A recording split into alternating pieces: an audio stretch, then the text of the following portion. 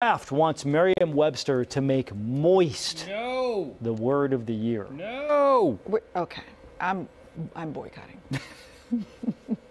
Moist. To To drive home the point, the food brand, aka Kraft, put a 6-foot replica of Kraft real mayonnaise jar outside Merriam-Webster's headquarters in Springfield, Massachusetts.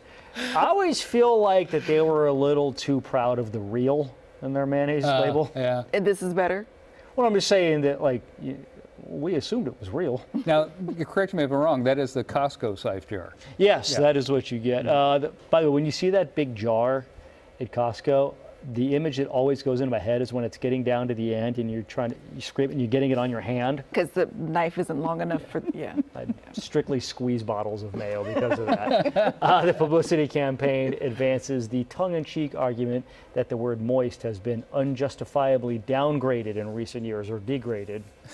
Kraft says moist is a good adjective for its mayo, and therefore the word moist deserves to have its reputation rehabilitated.